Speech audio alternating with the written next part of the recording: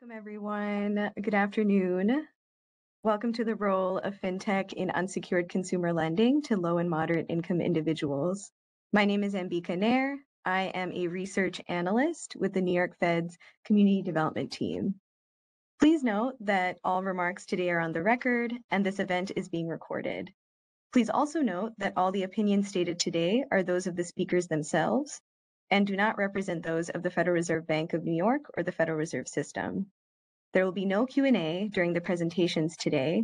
However, there will be an opportunity to submit Q&A questions during the panel discussions. We will give you more instructions on Q&A when panels begin.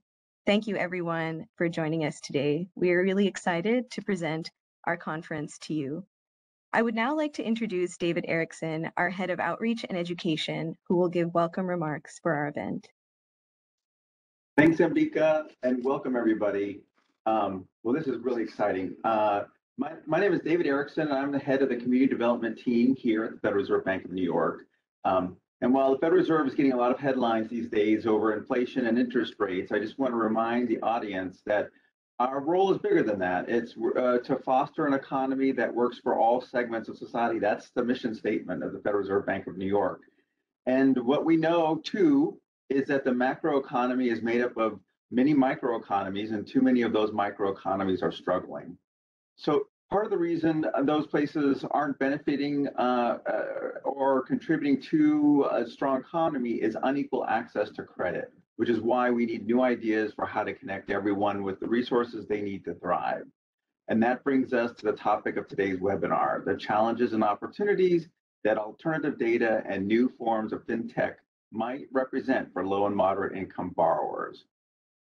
In preparation for this event today, I grabbed an event memo that Ambika prepared a few weeks ago. I noticed the estimate for the online audience in that write-up was 150 people. As of this morning, we had more than 1,000 people registered. So there's clearly a hunger for this important topic, for more information on this important topic. So I want to thank Ambika Nair for being the moving force behind this event, and all of the members of our household financial well-being team here in the community development department. And I also want to thank especially Jonathan Cavell and Kelly Jackson, who were so instrumental in bringing this event about.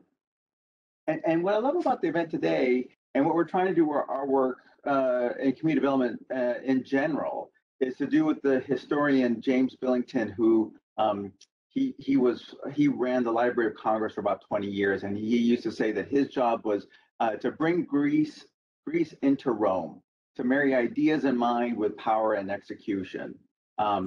So in this short event, you'll hear presentations from researchers to provide us with the ideas and insights. That's the Greece part.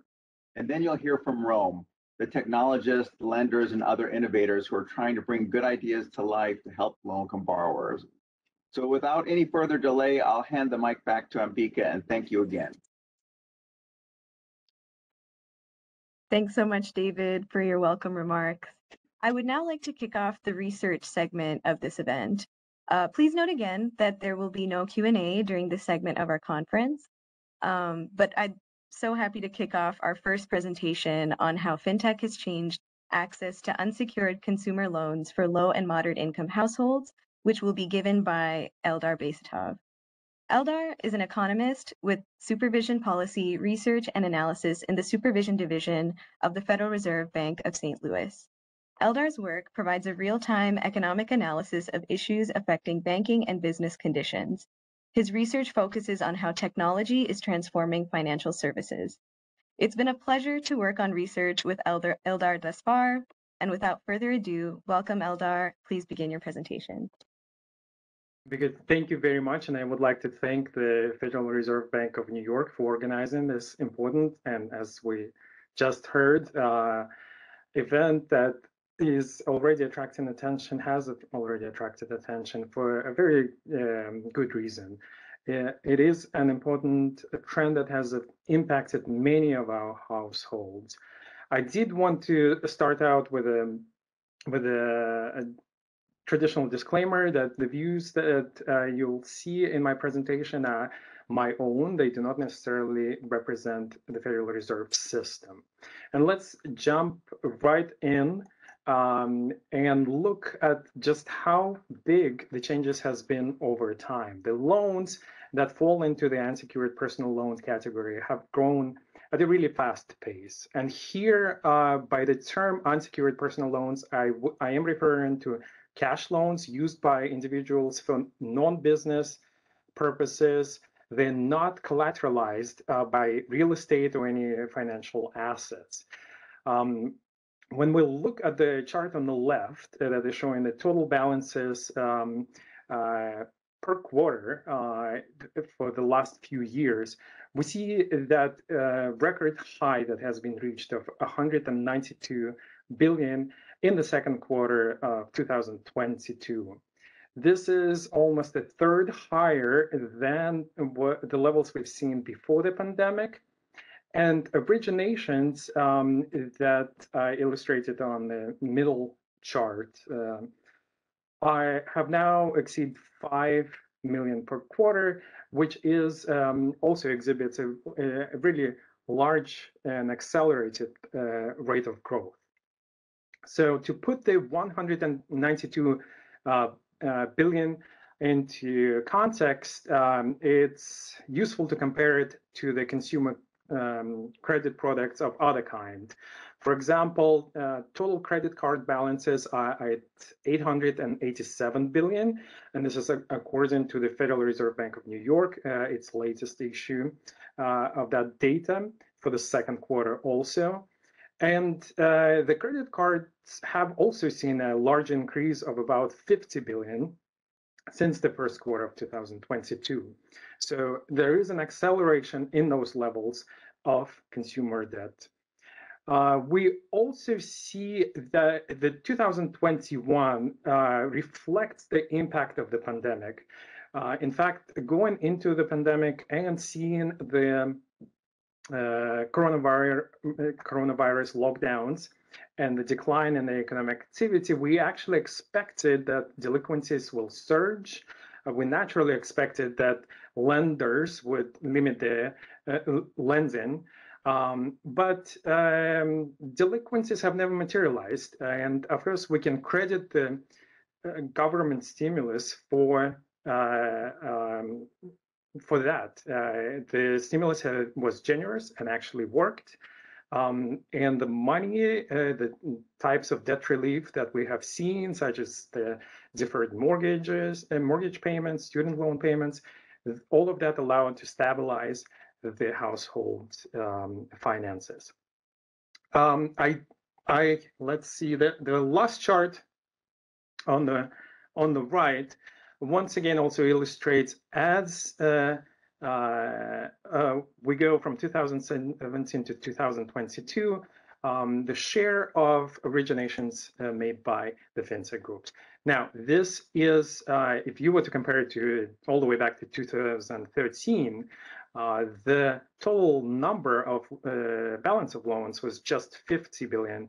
Now that has grown, and the share of FinTech have grown from just 3% into the 38% that you see on this chart. Now, the geography of the personal loans differs, also shows some discrepancies, I guess. But let me first note the trend, and that is we're seeing increase in the sizes of an average loans. And for example, today the borrowers in Hawaii take out the largest loans of almost $15,000. Last year, the Hawaiians were taking out just 12,000, which is still relatively large when you compare it to the national averages. Those of you in Northeast, for example, in New Jersey, have borrowed about 12,000. And similar levels have been recorded in New York State. Connecticut also, on average, borrows 14,000 in personal loans, and that's $3,000 increase from the previous year. Now, of course, this actually may indicate the fact that consumers not only are being pushed into personal loans, not as the for various financial reasons. They actually making a rational decision to take on a fixed APR loan that will make managing of their loans easier. So when we look at one more set of statistics that aggregate the total originations for the whole category, we see that the number of Americans with a personal loan has increased to 25 million. That's about 4 million additional borrowers. And for comparison, 190 million of Americans have at least one credit card. The growth, once again, is attributed to the FinTech lenders. And the FinTech lenders, as the right-hand chart illustrates, it shows just how successful they've been in streamlining the whole process of underwriting personal loans. They use heavily the latest analytical techniques, and as well as alternative data. The loan, by alternative data, we mean things that go beyond the credit score traditionally issued by a credit agency. And in this case, this could be cable or utilities, bills, and the history of payment. We also have seen education and employment history as having predictive power in deciding that. And those are the kind of statistical techniques, but also data that is used by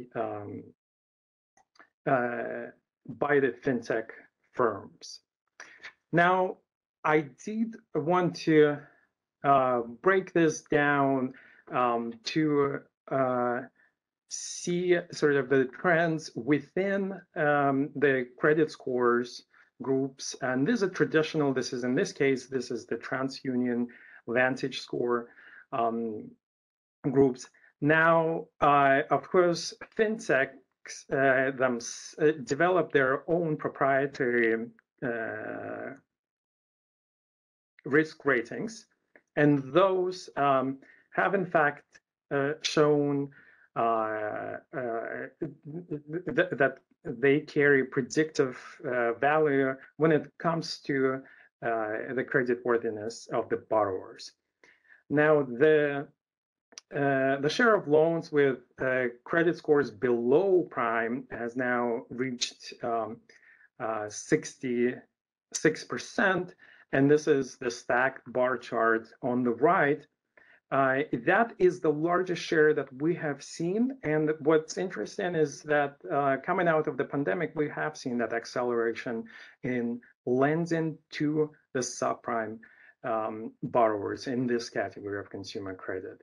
So for us today at this meeting, it is especially useful to look at how the households, individuals, the borrowers in this below prime groups have performed. So in this case, we have seen, not performed, this is how they've been treated by the lenders. And in this case, we have seen an increase of credit going towards them. I want to once again emphasize that the lending to the below prime risk tier is not necessarily imprudent on any part of the transaction. So there are borrowers that actually have been shown to benefit from the unsecured personal loans. One of the panel members today, Marco DiMaggio, for instance, has used the term invisible primes to describe the creditworthy borrowers that have very low credit scores and short credit histories. And he has shown that they can actually gain from from a personal loan of this kind. They display also the same borrowers, the invisible primes, display better economic outcomes when it comes to other types of credits. And we also see in multiple studies that alternative data can, in fact, have predictive power in forecasting creditworthiness. So, for example, the research has shown that FinTech machine learning-based algorithms can, in fact, identify individuals that have low probability of defaulting. And like I said, those extend to other types of credits, like credit products, like credit cards. So, of course, FinTech companies benefit financially. They profit from those successfully identified prime borrowers that would be otherwise dismissed as not creditworthy.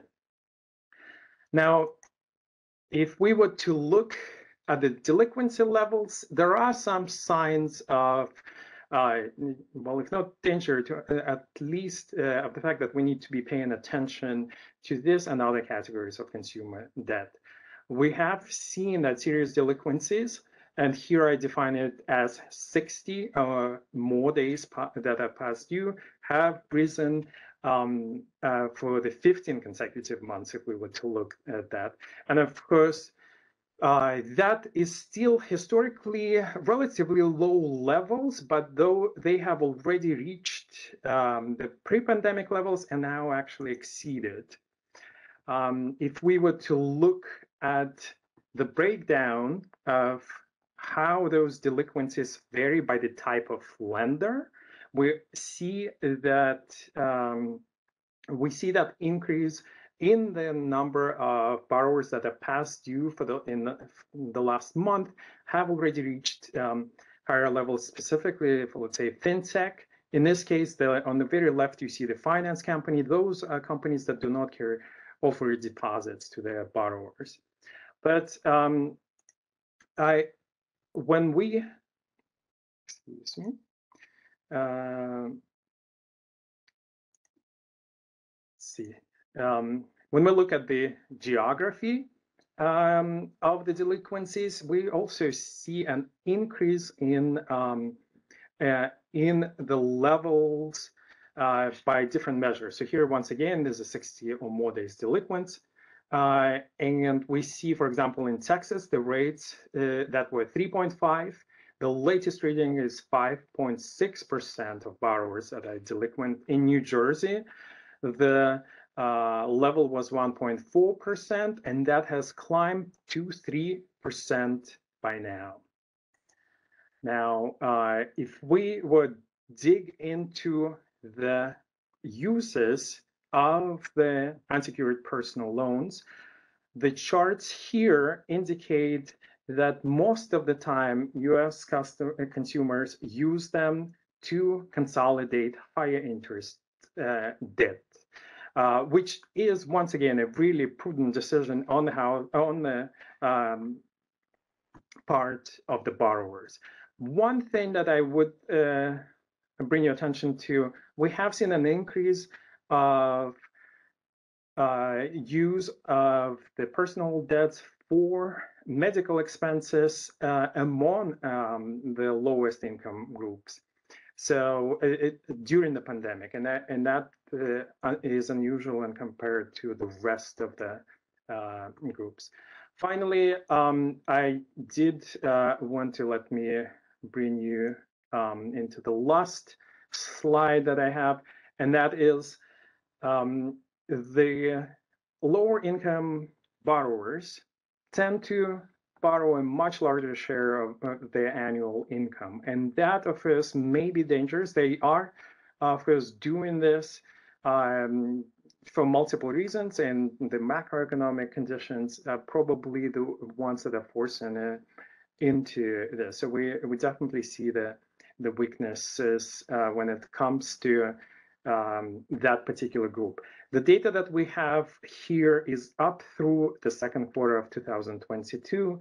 And by the way, I would like to thank Ambika, who has helped me analyze this personal loan level data. And I will start to wrap up because that's exactly what I should do at this particular moment. I do want to say that I hope that I have illustrated to you just how important this issue is and has become increasingly more important for borrowers in the lower income categories. With that, thank you once again for your attention, and thank you to the organizers. Thank you very much for your presentation, Eldar. To our audience, please look forward to a post-conference brief co-authored by Eldar and myself, analyzing in greater detail the FinTech unsecured personal loan space for LMI individuals to be released in the next few months. I would now like to quickly introduce our second research presentation by Eric Dolson on his paper with Jalapa Jagtiani of the Federal Reserve Bank of Philadelphia on which lenders are more likely to reach out to underserved consumers, banks versus FinTechs versus other non-banks. Eric Dolson is a data scientist at the Federal Reserve Board of Governors in Washington, D.C. He performs data analysis to help inform policy decisions related to increasing access to finance for underserved communities, and also engages in research on FinTech topics such as FinTech lending and digital currency. It is a pleasure to have you present your research today, Eric. Thank you again, and please begin your presentation. Sounds great. Thank you, Ambika. Hi, everyone. So today I'm going to be presenting some research that I worked on with Jalapa while I was at the Philly Fed. And so we look at the types of consumers that FinTech firms are reaching out to with their credit mail offers. And so we have a big data set that includes all of these credit offers that are sent to consumers via mail. So, you know, when you get like the little card from Capital One that's offering you a credit card, you know, in your mailbox, and then you immediately throw it away, probably, as some of us do. That's what we have in our data set. And so this allows us to see who exactly different types of lenders are reaching out to for their products. And so just by way of background, I'm sure we all know that FinTech firms have become a growing presence in different consumer credit markets, especially personal loans, but also mortgages and auto and student loans. Today, we're going to focus specifically on personal loans. Our paper actually looks at mortgage loans as well. So just to illustrate this growing presence, so TransUnion in 2019, for example, estimated that FinTechs held 38% of all personal loan balances in 2018. So this actually gives them the largest market share of any of the other lender types that we look at, like banks, credit unions, finance companies. And looking to the graph on the right, we see with the data set that we have that personal loan mail offers by FinTech firms have also increased substantially since the early 2010s. You'll see, so the FinTech firms are in orange. You'll see that offers increased really substantially up until around 2017 and 2018.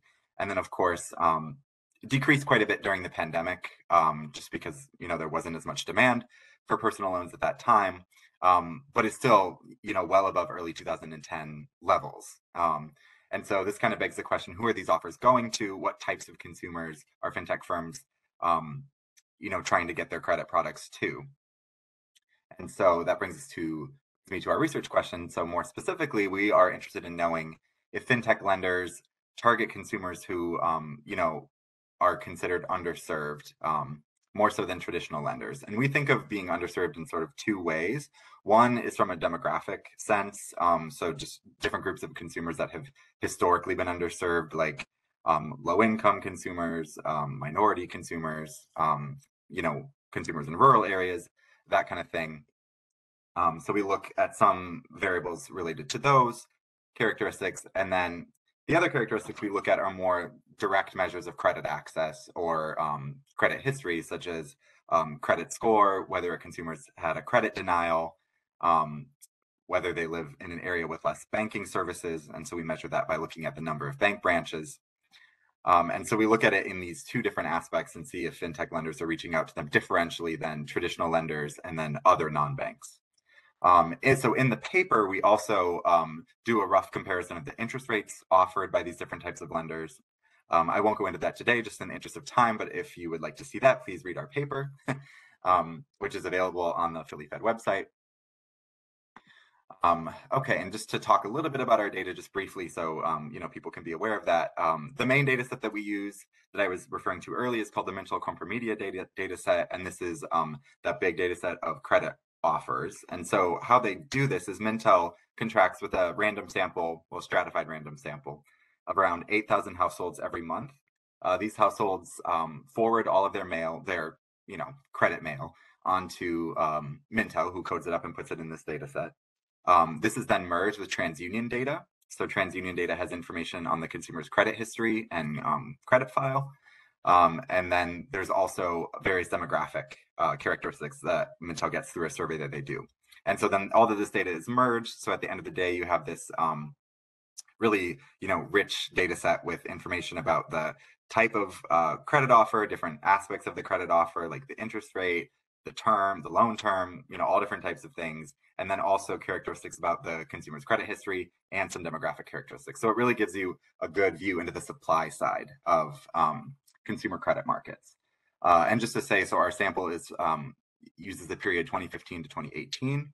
And we merge this data with other data sets as well, mostly at the zip code level, such as data from the American Community Survey to get other demographic characteristics, like the percent minority in the zip code. We also get the zip code level average risk score from the CCP and some information on bank branches from the Summary of Deposits database. And so one thing I guess I should mention just to highlight this before I go into the rest of the presentation is, so we're looking just specifically at credit offers, not necessarily originations. And so this is really, more of the supply side. We don't necessarily see how supply and demand interact. So we're just seeing the types of consumers that fintech firms basically are hoping to get credit to. Now just to kind of get a little bit of intuition what this data is telling us. So here in this graph, we look at the total mail volume sent to consumers broken down by the household income of the consumer. And then also broken down by whether the consumer is prime or has a prime or non-prime credit score.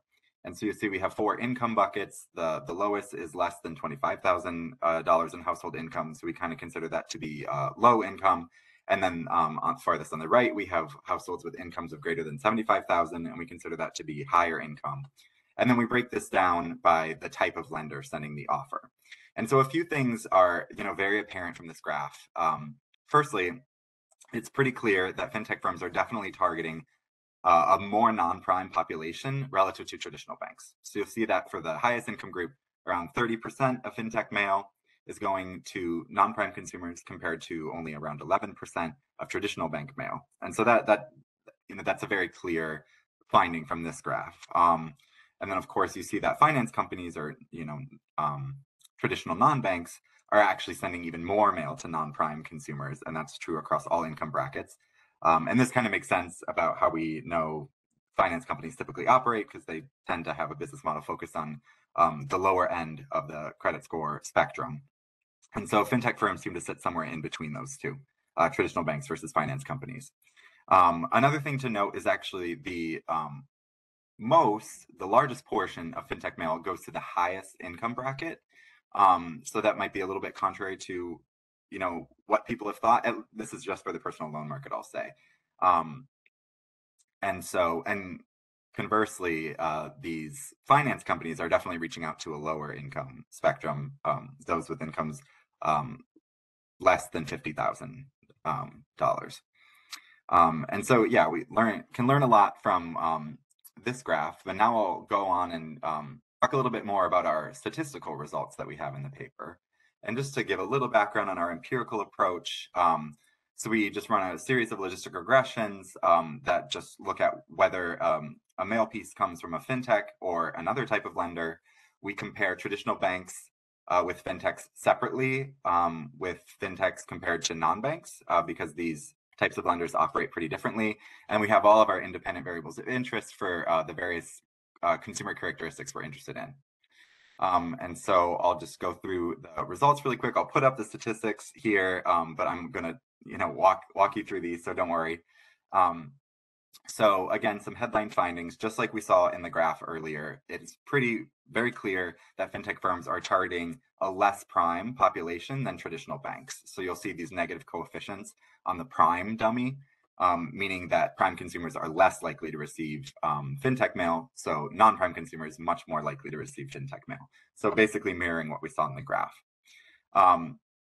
As we also saw in the graph here, the income dummies, we can see that the highest income group is slightly more likely to receive FinTech mail. So, we can say that FinTechs seem to target a slightly higher income population than banks. Although the differences aren't huge, it's only a 3 percentage point difference, but that still comes through. In terms of other measures of credit access or potential difficulties in getting access to credit, we do see, interestingly, this is kind of an unusual finding that we weren't expecting, that consumers who've experienced a bankruptcy were quite a bit more likely to receive offers from FinTech firms, so 27 percentage points. So that's a pretty huge difference. So it does seem like FinTech firms are targeting this group specifically, even though that's obviously not a huge portion of the sample. But within the sample, those consumers are receiving more FinTech mail. Similarly, consumers who've experienced a credit denial in the last 6 months are more likely to get an offer from a FinTech firm. So another measure of consumers potentially having difficulty accessing credit. On the other hand, we find that consumers with higher balances are much more likely to receive FinTech offers. So consumers who have higher, and this is both revolving and non-revolving balances. So maybe they have a mortgage or a student loan and credit card debt. The higher that is, the more likely they are to receive a FinTech offer. And kind of weaving all of this together to tell a story, it does seem to be the case that FinTech firms may be targeting consumers who had good credit in the past. They were able to build up these relatively large balances, but then maybe missed a credit card payment or just kind of overextended themselves and saw their credit score deteriorate. And so now they may want to turn to FinTechs to get a personal loan to refinance their credit card debt or some other type of debt. And that fits in really well with what we know about how a lot of FinTech firms operate, or their specific business plans, which is often refinancing credit card debt through a personal loan. And so these results dovetail very nicely with kind of what we already know about how a lot of FinTech firms operate.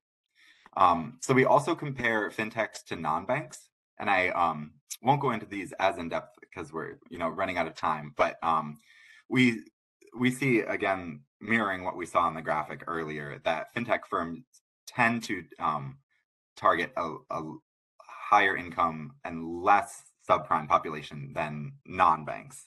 So they basically sit in the middle between traditional banks and non-banks or financial companies in terms of the credit score of the population they serve. So banks typically serve a more prime population, FinTechs are somewhere in the middle, and then non-banks serve a less prime population.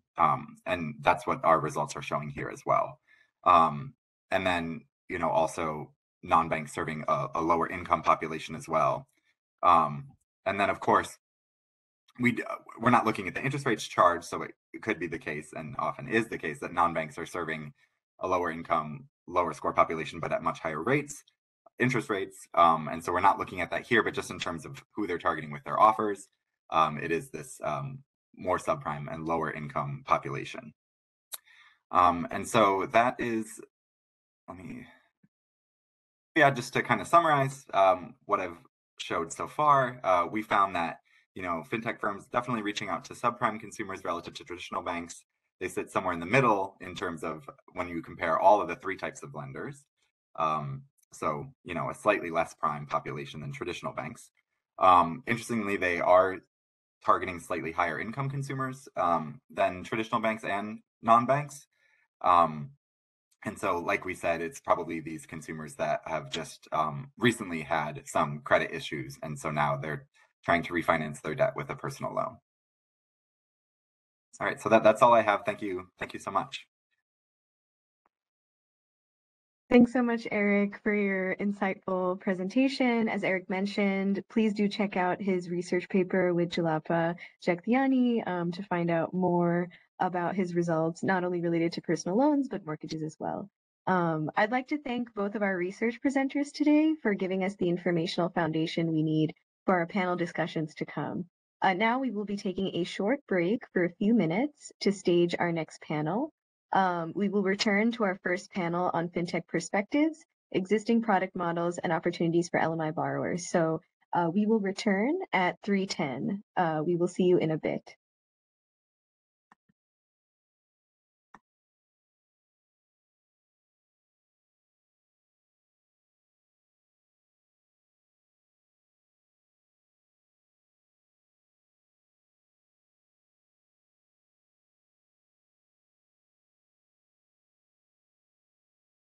Welcome back, everyone. I would now like to introduce our first panel on FinTech perspectives, existing product models, and opportunities for LMI borrowers. This panel aims to overview models for FinTech in extending credit to LMI individuals and answer the question, is there an opportunity for FinTech to reach the underserved? We will have a brief Q&A portion in the last 5 minutes of our session. You may submit your questions in the Q&A field on the bottom right of your screen. If you want your question to be addressed by our panelists, you must make sure your drop-down menu is set to all panelists when you submit your question so that we receive it. I would now like to introduce our moderator for this panel, Todd Baker. Todd Baker is an academic and former business executive and lawyer who works on business and policy issues arising from the digital transformation of financial services. Todd is currently a senior fellow at the Richard Paul Richmond Center for Business, Law, and Public Policy at Columbia Business School and Columbia Law School. He has also been a senior fellow at the Musawwir Rahmani Center for Business and Government at the Harvard Kennedy School and an adjunct professor at Stanford Law School. I would now like to welcome Todd to introduce our panelists today, Jason Rosen and Ezra Garrett, and kick off our panel discussion. Thank you. Good afternoon to everyone. It's a pleasure to be here, and many thanks to the New York Fed for putting together such a fascinating program. It's my goal to add to the fascination today by interviewing two FinTech leaders whose respective businesses have been pioneers in lending to low and moderate income individuals. Jason Rosen is the CEO and co-founder of Petal, a New York-based credit card company on a mission to expand access to financial opportunity, as well as a founder of Prism Data, a next-generation transaction intelligence platform that helps businesses serve more customers, build better products, and make smarter decisions. He served as a member of the CFPB's Consumer Advisory Board and previously practiced law at Gunderson Detmer and Sullivan & Cromwell, representing tech firms and financial institutions. Ezra Garrett is the Senior Vice President of Public Affairs and Impact at Opportune, an AI-powered digital banking platform and a community development financial institution, or CDFI, with a mission to provide inclusive and affordable financial services. Opportune recently expanded its product suite with the acquisition of Digit, the well-known FinTech savings app. Ezra leads the company's government relations, corporate communications, community impact, and ESG programs. So let me start out the panel by asking how you see your firm's roles in the FinTech lending space for unsecured consumer loans and credit cards, specifically to low and moderate income individuals. I'll start with Jason. What's your view? Thanks, Todd. And very excited to be here today to join this great conversation. For those who aren't familiar with our business, Petal uses open banking data and cash flow based underwriting to make safe and affordable credit much more accessible to consumers, particularly people who lack credit scores. We, together with our bank partner, which is WebBank, offer a suite of credit cards together with a modern mobile application that helps people to manage those cards and their financial lives more broadly. We launched our first card in the market back in 2018. And so we're now in our fifth year of business. Given the nature of our business, which is serving people who are new to credit, have thin credit files, have lower credit scores such that they don't have access to mainstream credit, the vast majority of our customers are low and moderate income. In particular, if you look at the 50 million credit invisible consumers in the United States that we seek to reach using our products, they are disproportionately low and moderate income, as you may expect. They're also disproportionately made up of demographic groups that have historically lacked access to financial services. This market is not a niche, however. We're talking about tens of millions of people that lack credit scores or lack the score that's necessary to access traditional, safe, affordable financing. And many of the customers that we serve, if not for a product like Pedal, would not be able to access a mainstream credit card, or would have to use a much more expensive credit product. It's modern technology and a modern approach to data, open banking in particular, that allows us to serve these consumers and give them more opportunity than they would otherwise have access to. Great. Ezra, how about you and Opportune? How do they view the opportunity in the LMI space? It's great to be here with both you and Jason. Opportune, we were founded back, I think, in 2005, a little bit before my time with the company, made our first loan in 2006. And we were really founded with a specific focus on credit invisibles and primarily Latinos here in the US. Over time, we have gradually expanded our mission to include all credit invisibles plus misscored, all consumers who could use our help. As Jason noted, if you don't have a credit score in this country, you are shut out not just of the mainstream financial system, but you're shut out of a lot of opportunities. There's a lot of job requirements include a credit check, a lot of rental opportunities, whether it's a car or an apartment, require that as well. And so our mission was focused on helping those consumers not just find an affordable alternative to the really high cost options that are out there if you need a quick loan or a small loan, but to do that in a responsible way so that we're able to put those folks into the bureaus. Since we were founded, we've helped over 1 million consumers, primarily LMI people, to establish their first credit score. We've been certified as a CDFI since 2009. The vast majority of the people that we serve are in LMI communities, primarily people of color. We were founded with a focus on sort of in-person retail engagement. I think the conventional wisdom has always been that with a consumer who is new to a financial product, a formal financial services relationship, you kind of need that extra kind of high touch in-person interaction to get folks comfortable, to help them through and be successful with the product. We've expanded and grown. The majority of our loans and lending happen now online, but we still have both, operate both channels. We operate what we call an omni-channel approach.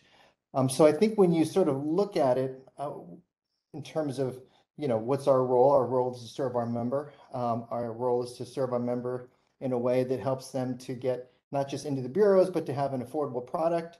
But I think we also see our role within the space. It's really is validation that FinTech lending can happen at scale in an affordable way, in a way that lifts up communities. Our company is largely reflective of the communities that we serve. The vast majority of us are people of color, people who self-identify as women, or people who have historically been underrepresented, including each level of management up to our board. 70% plus of our board are women, people of color, LGBTQ. So, I'll kind of pause there. We can dive deeper into different aspects of it, but at a really high level, we see that as our role to, again, continue to expand and meet the needs of not just LMI people, but people across the country, and to expand the ways that we can help them. You mentioned the acquisition of Digit, being able to marry not just what we do on the credit and lending side, marry that to the opportunity to build savings organically for a person that is of modest means. So again, thank you for including us. Thank you to the Federal Reserve of New York. We're really, really admirers of the work you've done to study credit deserts. If you overlay that across the LMI census tract map, there's a lot of correlation there. So thank you also for all that you do there. Great, Ezra. So in the U.S., low and moderate income individuals there's a long history of relying on burdensome forms of debt, including, most notably payday loans, auto title loans, and on relying on things like overdraft to deal with their liquidity challenges. How do you think FinTech has impacted usage of these types of products for LMI individuals? Is it really creating alternatives? Let me start with you, Ezra, and then we'll ask Jason for his views. Yeah, so I would certainly, self-interested, but I would certainly say yes, FinTech is providing a meaningful alternative, and we can kind of use ourselves as a data point or a series of data points to validate that. I think in terms of the approach that we take, we really see the barriers that come with a lack of credit score as being the thing that pushes folks into these more expensive options. And so where I think our solution, the FinTech solution broadly, is able to bring a positive impact to that situation is that we can all look well beyond the credit score so that we can underwrite a person who needs help. And I think where the FinTech aspect really comes in is that we're able to do it quickly. It's not just the availability that is bringing people to take advantage of these other options. It's the fact that they can get that money fast. And I think that's another aspect that FinTech can do. It's not just an underwriting program, but its ability to disperse that money very quickly so they can meet the urgent. It's generally a very urgent need that a person's trying to address. So when I think about, how do we prove that we're making a difference for Opportune, we partnered with the Financial Health Network to do a study that looked at the markets that we serve and the products that are typically available to a person with a thin file or no credit score.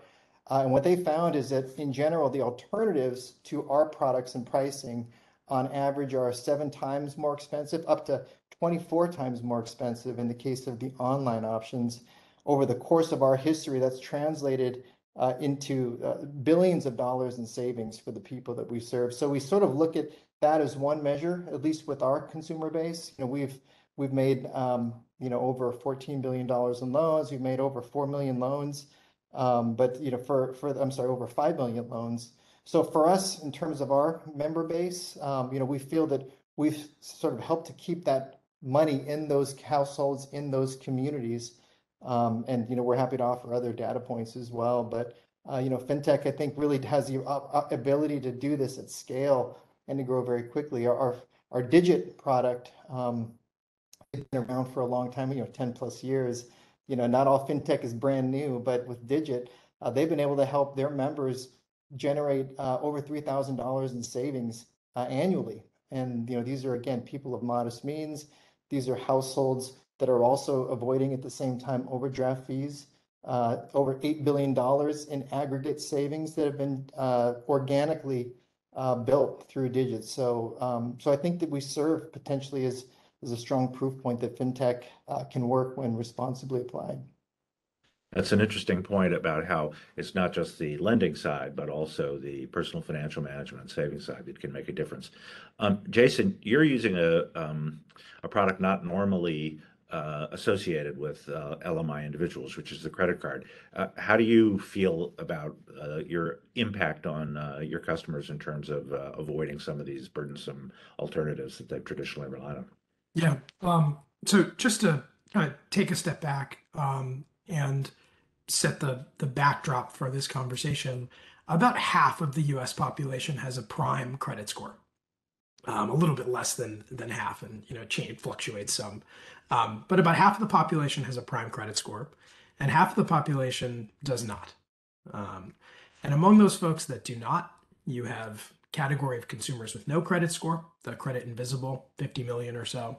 You have consumers with thin credit files, and you have folks that have lower scores, that have maybe had some issues with credit in the past. For most of this non-prime category, mainstream financing options are not available. The types of everyday, safe, affordable credit products that are heavily used by prime consumers may be entirely unavailable or difficult to access for the 150 million in the other category without a prime credit score. But only a small fraction of that 150 million people will ever actually default on a loan. It is the uncertainty associated with whether or not they might default on a loan that ends up holding tens of millions of people out of the mainstream system.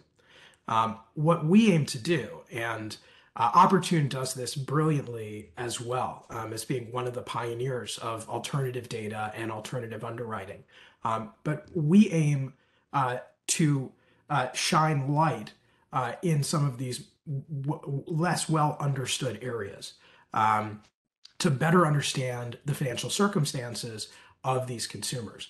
When you look at the very expensive financial products that are unfortunately the only option in many of these segments, essentially, instead of doing intensive, accurate underwriting, the risk, the uncertainty is priced into the product. By charging so much money, a lender can say yes to lots and lots of people without doing the hard work up front. But that ends up being an expense that's borne by the consumer and borne by consumers that are the least positioned to pay for very expensive financial products. Something that I really love about FinTech is that you see business models and strategies that are aligned in a way by necessity with expanding access to opportunity. Markets like the credit card, for instance, that the market that we're in, credit card is a very competitive, very mature marketplace with big players that are deep-pocketed, lots of money on marketing, advertising, and so on. There's very little opportunity for a new player to come in and challenge American Express. But in the segments that American Express doesn't serve, there are real business opportunities. And you see this in banking, you see this in other forms of lending as well. A lot of these FinTech companies actually have built businesses around expanding access to credit.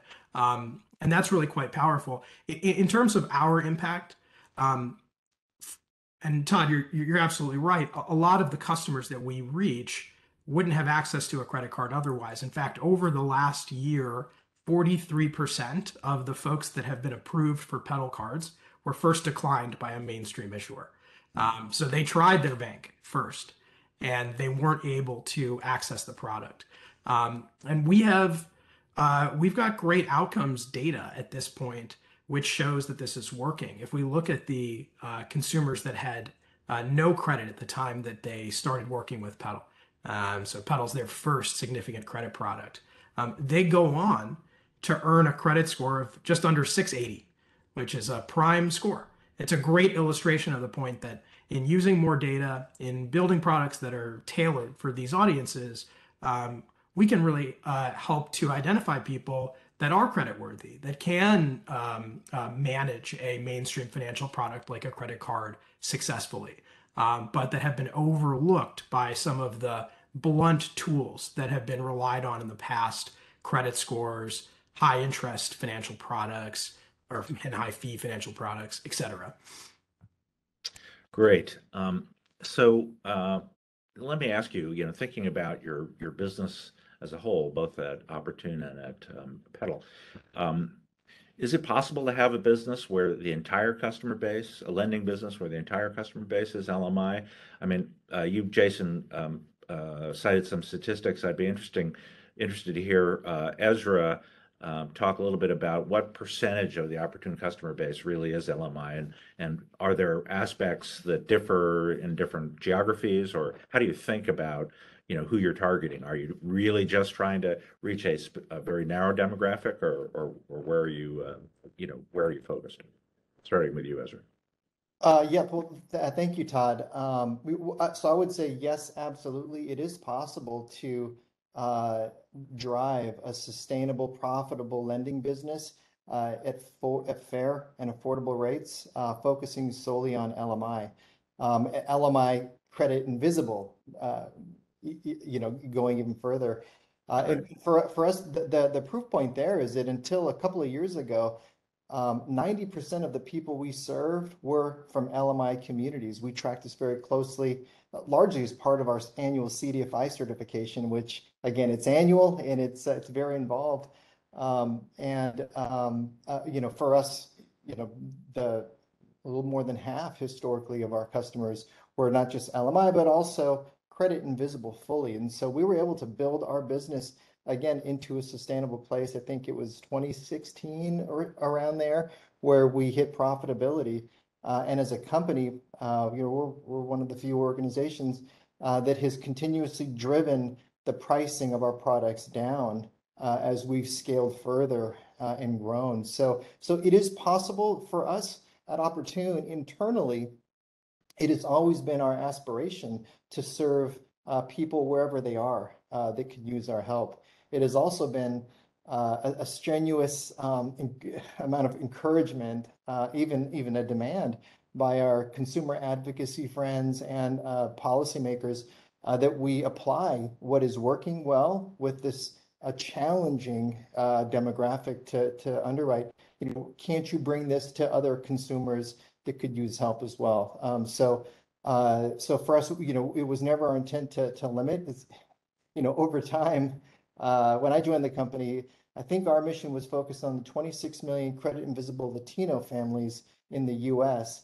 And now it's vastly expanded from there. You would be correct in inferring that the majority of the people we serve are still from LMI communities, because as a CDFI, it's got to be 60% or more, but it's nowhere near the 90% tick anymore.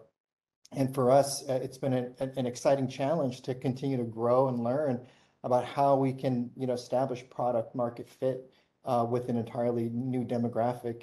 And we do this not just through expanding the demographic aspect in terms of who we serve.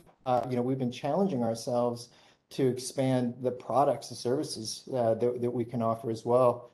Jason, we admire the team at Paddle. You guys were in credit cards way before us. We really focused on kind of the base of our business. But as we've kind of continued to grow, we've added credit cards, and we've seen really the pull of our consumer base as it has expanded and has demonstrated a stronger favorability or preference towards online channels. Bringing in the Digit team into the Opportune family.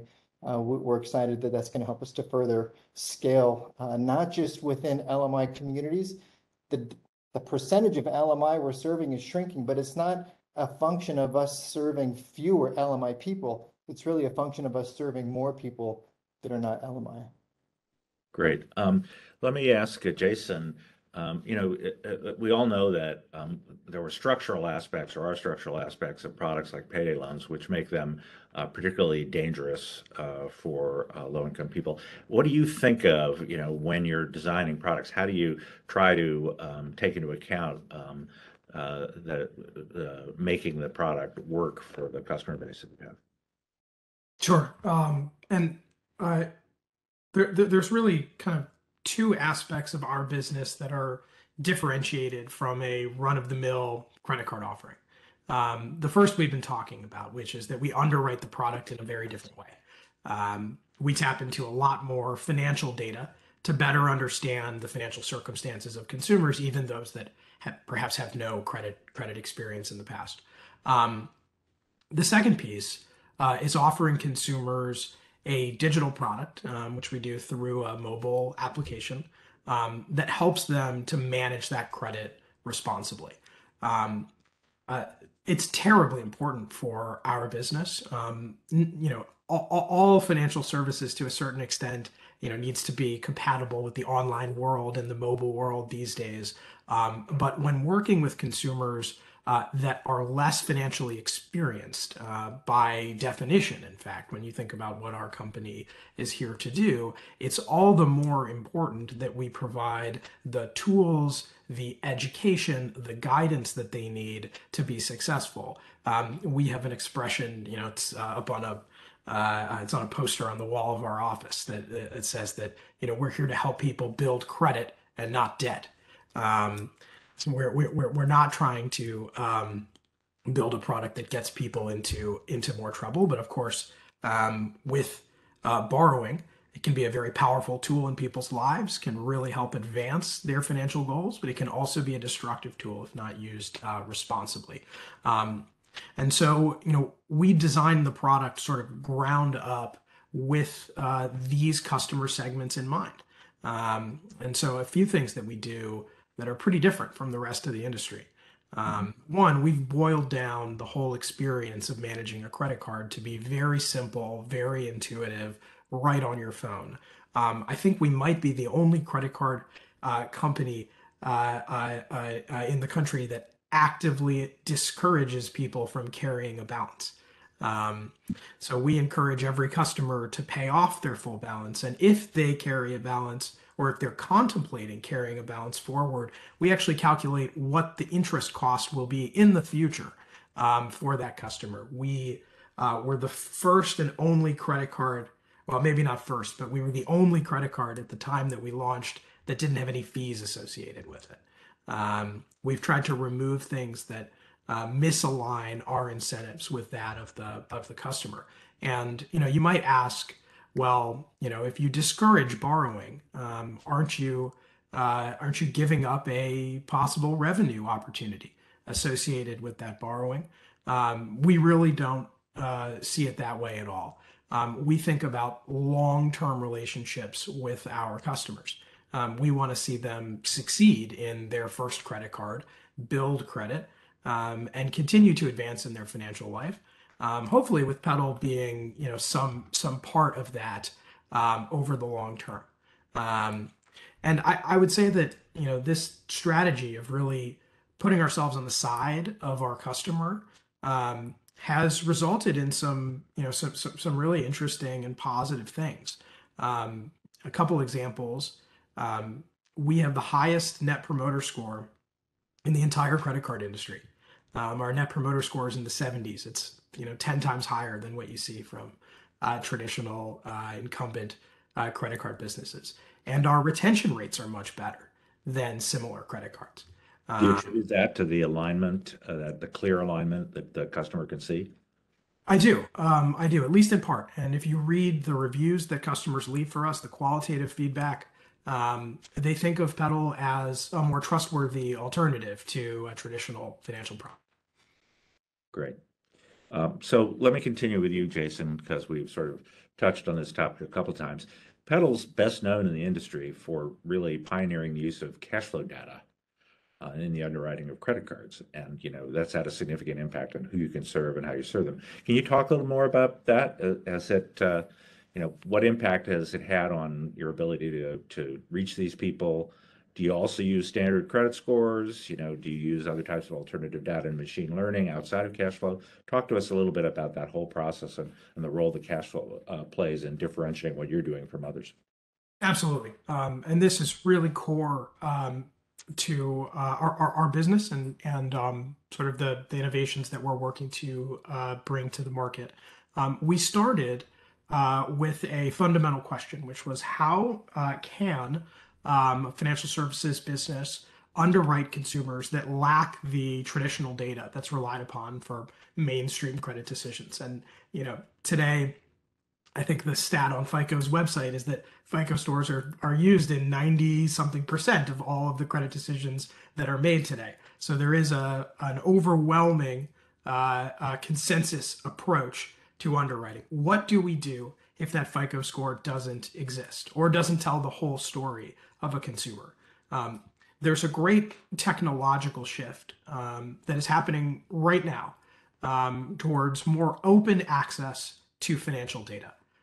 Consumers increasingly have real ownership over their financial records, their own bank statements, the history of their assets, their income, and the bills that they pay. And consumers can now increasingly share that information digitally as a way to demonstrate their creditworthiness. We've built a system that allows consumers to do that so that they can come forward and say, hey, maybe I've never had credit before. Maybe there's not a bank in my town that would extend credit to me or my family.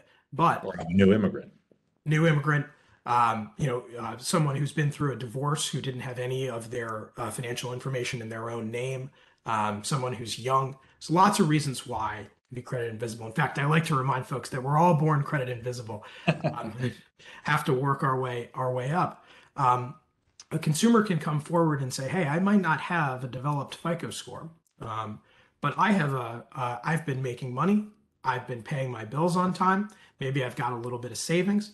And all of that can absolutely establish creditworthiness. And if you're thinking to yourself, oh, but you don't know the utilization, you don't know how many trade lines they have, let me tell you that there's nothing carved in stone that says that those are the only data points that are predictive of creditworthiness.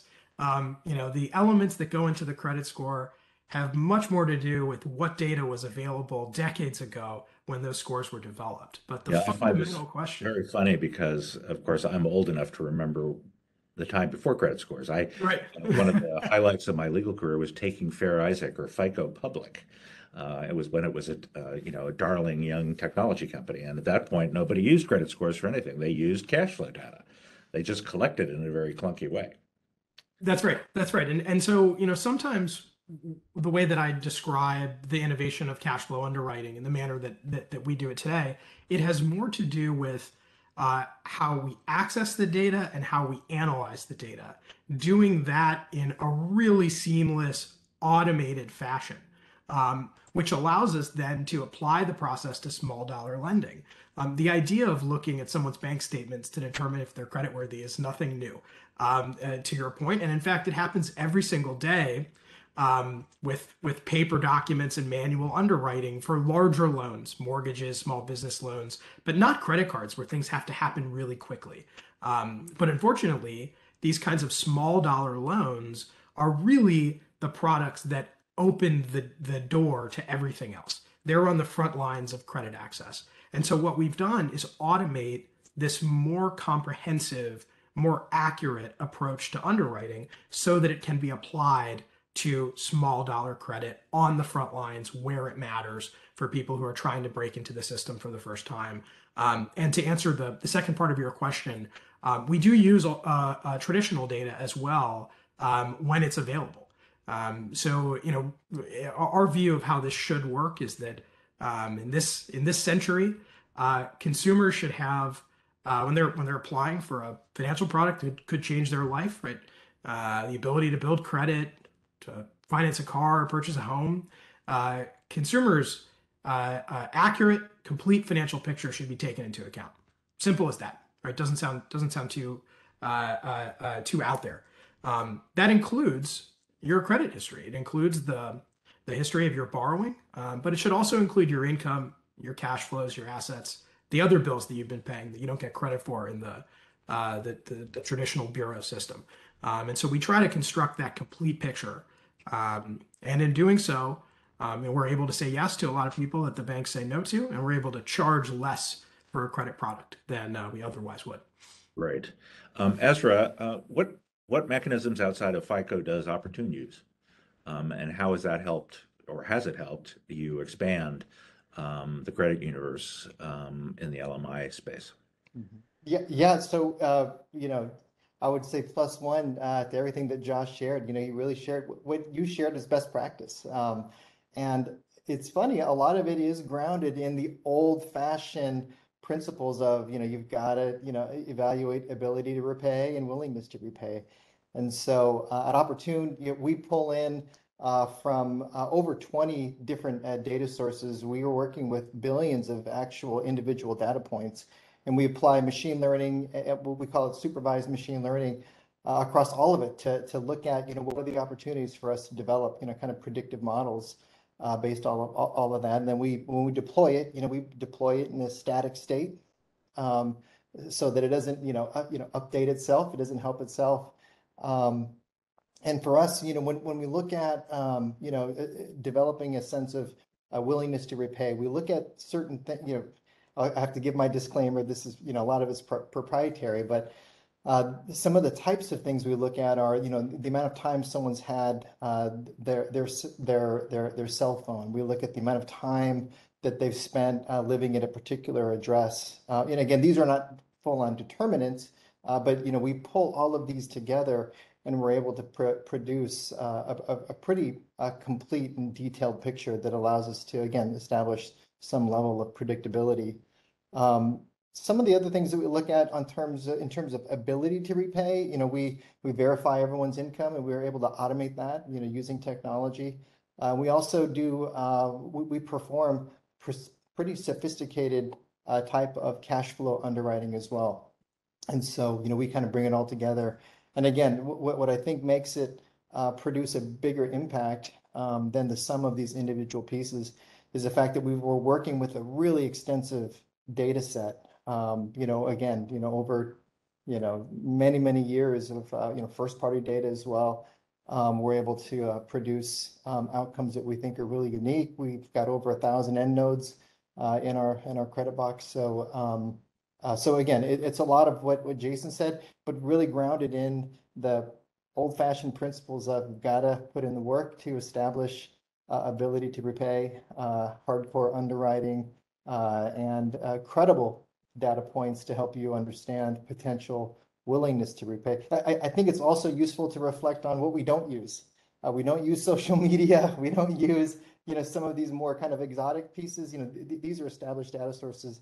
It's just that we were able to cross-check these data sources with our own data sources to produce a unique result. And I suppose in contrast to the, looking back to the past, the big difference is what you just described, Ezra would have taken days or weeks in the past. So, the data sources you're working with, I presume, must be able to generate that analysis, a fairly complex analysis, a multivariable analysis, pretty quickly. What's the timing essentially on a credit decision at Opportune? A customer can get a loan applied for and dispersed to them in an hour, within an hour. Sometimes, we do still require a lot of important, verification steps. So sometimes, because we have an omni-channel sort of experience, we can still hit that mark. If a customer starts an application online, they have to come into the store. They prefer to show us a document instead of upload it, and vice versa. So, or they can call in with information as well. So it varies because of your omni-channel approach, and I assume in Jason's case, since it's all digital, it's pretty much more consistent. Huh? Yeah, in our case, all of the credit decisions are automated, so they're all made in a matter of seconds. Right. Yeah, yes, same for us. We don't have a human touch any of the stuff. And I think when we think about speed, that's kind of the price of admission if you want to compete with some of the kind of community-based expensive options that we're trying to give folks an alternative to. That's great, but in terms of the model itself, as a FinTech, we're able to update our models very, very quickly. We can deploy a new risk model or an update to our risk model really fast. I don't want to take a guess on the number because I'll probably get it wrong, but this has been particularly useful as we're a company that's been through multiple credit cycles and have consistently performed really well. Our borrowers have performed really well. So I think that's also, when we think about, alacrity that comes with being a high-performing FinTech, that's an important dimension as well. So to wrap up here, before we take a couple of questions, the trend in FinTech has been to rebundle and add products and services, and Opportune has been adding, savings and investment products, I've noticed over the last couple of years. Do you see yourself expanding and creating, a broader set of products for this customer base, or maybe in the case of Jason, you're very focused on one particular product line? How do you view this question of whether you can be more or less a monoline or need to be a multi-product company? Maybe starting with Jason, maybe.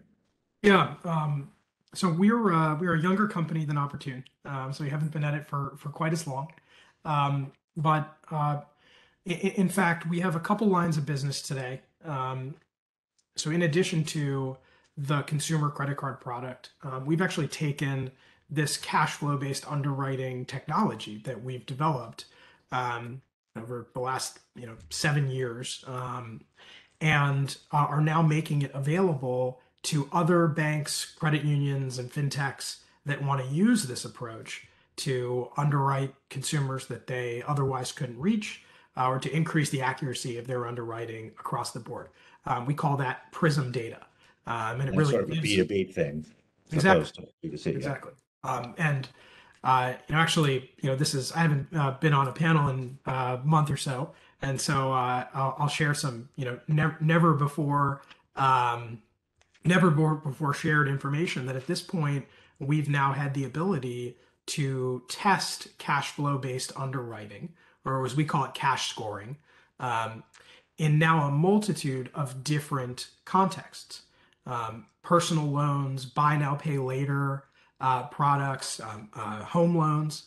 And we're finding that cash flow based underwriting continues to provide strong predictive power across different product categories and different segments. We're even starting to do some work internationally now to see how well cash flow underwriting can translate to other countries that may have even less in terms of credit data available to them. So that's been an exciting kind of new frontier of our business.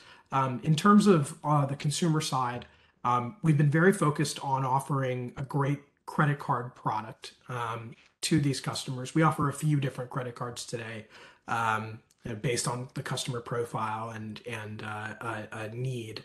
But as I mentioned earlier, one of the things that we're really excited about is the relationship that we build with our customers. It's a long-term relationship. The customer sort of retention for us has been very strong and better than peers, and the engagement is very high because we become an everyday product that people are using to put gas in the car or buy groceries or whatever it is. And so over time, I would say that it's our hope that we have the ability to continue to meet the financial needs of our customers. And that could include things outside of the credit card category over time as their needs develop. But no timeline to share on that or sort of what exactly we would do next. Looking at Ezra, you're pretty far along in that process, right? But still probably a way to go. Is it entirely focused on the one customer demographic and their needs? Is it needs driven, or is it profitability driven, or what's really driving you to choose areas to move into? I think for us, one of the things that we look at is, where do we see our existing member go for other products and services? So for example, with Opportune, several years ago, we started noticing that the majority of our Opportune customers, after we put them into the bureaus, they were going off to get a credit card and an auto loan. And so that kind of drew us, more seriously in the direction of those two products. It's been a long time aspiration to help support the building of savings for our customer base as well. So we always have an openness to try to see if we can meet more needs. And what we look at first and foremost is, is there a widely adopted set of consumer principles that can be applied to the product? Can we do that ourselves in a sustainable way? And so the short answer is, I would say we're always open to it. We just bit off a big chunk in terms of our integration with Digit, which is going quite well.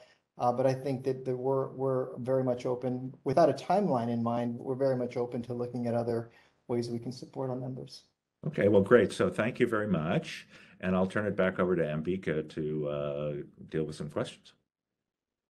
Sure. Thank you all for a really insightful discussion. I've got two questions picked out, and hopefully we can sort of get to them in the time we have remaining. But the first question is, FinTech seems to be providing options for those with low or no credit scores, but LMI individuals are also more likely to experience acute financial shocks and losses more frequently. So how do we create options for LMI individuals that address the growing volume of short and long-term disasters they face due to illness, fraud, theft, disaster recovery, disability, and more? What kinds of products help here, and what considerations should we make?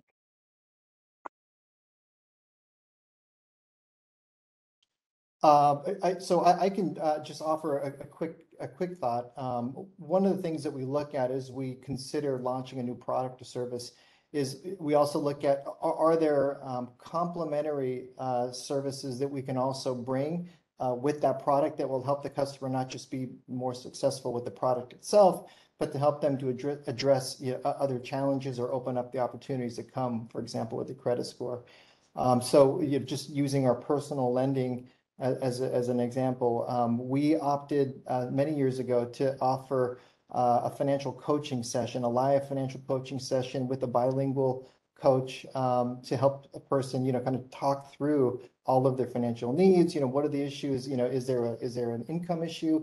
Can they connect them to other employment resources? Is there an insurance issue? So I think that there are much larger underlying and foundational challenges that are putting the people we serve in a bad position. We oftentimes we do recognize that sometimes what we offer is a Band-Aid, and we do challenge ourselves to see if we can bring more interventions in through the use of partnerships.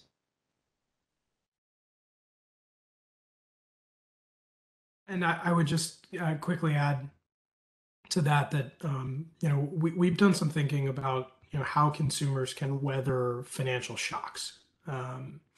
So an unexpected gap in employment or an unexpected expense that comes up.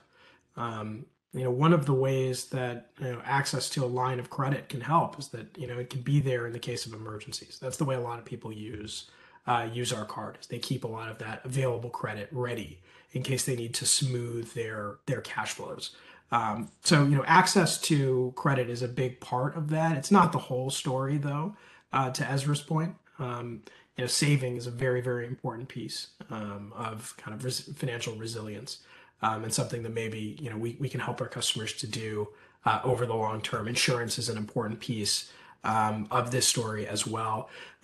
The last thing that I would add is that although Petal started off working just with folks that had thin or no credit history, over time we've been able to expand to also work with people who've had some issues with credit in the past. And for whom the credit score doesn't really tell their whole story.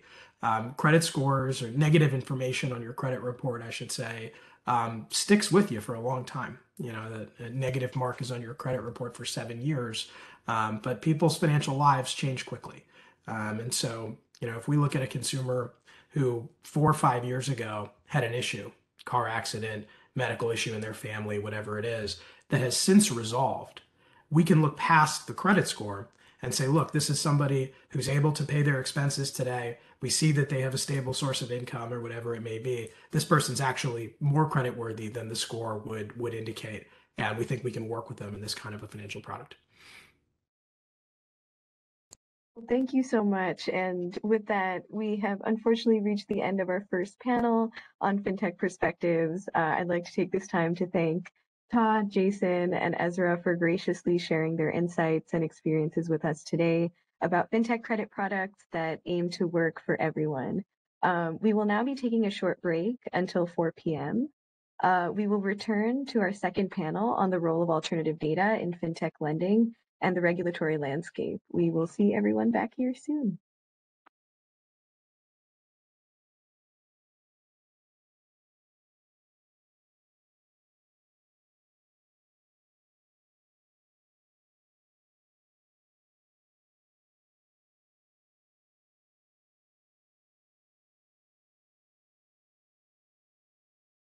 Welcome back, everyone. I would now like to introduce our second panel on the role of alternative data in FinTech lending. This panel aims to discuss the role that alternative data plays in expanding access to credit via FinTech unsecured lending, and if LMI individuals are being reached with the use of alternative data. As a reminder, we will have a brief Q&A portion in the last 5 minutes of our session. You may submit your questions in the Q&A field on the bottom right of your screen, and please select all panelists when you submit your question so that we receive it. I would now like to introduce our moderator for this panel, David Silberman. David is the former Associate Director for Research, Markets, and Regulations at the CFPB and currently serves as Senior Advisor to the Center for Responsible Lending and the Financial Health Network, as well as an adjunct instructor at Harvard Law School. I would now like to welcome David to introduce our panelists today, Kelly Cochran, Marco DiMaggio, and Patrice Ficklin, and kick off our panel discussion. Thank you. Great privilege and honor to be here with you and to be moderating this panel of experts, especially since 2 of our panelists are former colleagues of mine who were and continue to be my mentors in this and many other subjects. So our panelists today are Kelly Thompson Cochran, who is the Deputy Director of FinReg Lab, which is a nonprofit innovation center that tests new technologies and data to inform public policy and drive the financial sector towards a responsible and inclusive financial marketplace. Prior to joining FinReg Lab, Kelly helped to stand up the Consumer Financial Protection Bureau and served for 7 years as the Assistant Director for Regulations. Kelly previously was counsel at WilmerHale, where she advised financial institutions on a wide range of legal and regulatory matters, and she also conducted research on financial services innovation and other topics at the University of North Carolina at Chapel Hill. Patrice Alexander Ficklin is the founding director of and continues to head and inspire the Office of Fair Lending and Equal Opportunity at the CFPB. Ms. Ficklin's office leads and directs the CFPB's efforts to ensure fair, equitable, and non-discriminatory access to credit for consumers and small businesses. Her pre-CFPB experience includes negotiating complex transactions and leading teams engaged in counseling industry and consumer advocate organizations on regulatory compliance, consumer protection, fair lending, fair housing, and fair employment. Following a gubernatorial appointment and state Senate confirmation, Patrice served on the Maryland Higher Education Commission, providing oversight on Maryland's post-secondary education policies. Finally, Marco DiMaggio has no prior CFPB affiliation. We don't hold that against him. He is the Organelli Professor of Business Administration in the Finance Union of Harvard Business School and a faculty research fellow at the National Bureau of Economic Research. In July 2022, he became the director of the new FinTech, Crypto, and Web3 lab at Harvard. Marco's current research focuses on financial intermediation with a particular focus on how new technologies have disrupted financial markets and its effects on firms and individuals. His works have been published in leading academic peer-reviewed journals such as the American Economic Review, Journal of Finance, Journal of Financial and Journal of Financial Economics. So welcome to all of you. So although the subject of our panel is on alternative data, I think it makes sense to start by just talking a little bit about the traditional data to which alternative data is an alternative. So let's talk about, Patrice, let me maybe start with you and ask about what the impact of the traditional credit scoring system has been for low and moderate income individuals, and especially for communities of color. Thanks so much, David. Happy to start, but let me just start off by saying I'm honored to join you and Kelly and Marco on this panel. And I wanted to also extend my thanks to Ambika and others at the Federal Reserve Bank of New York for inviting me to speak on these important issues today.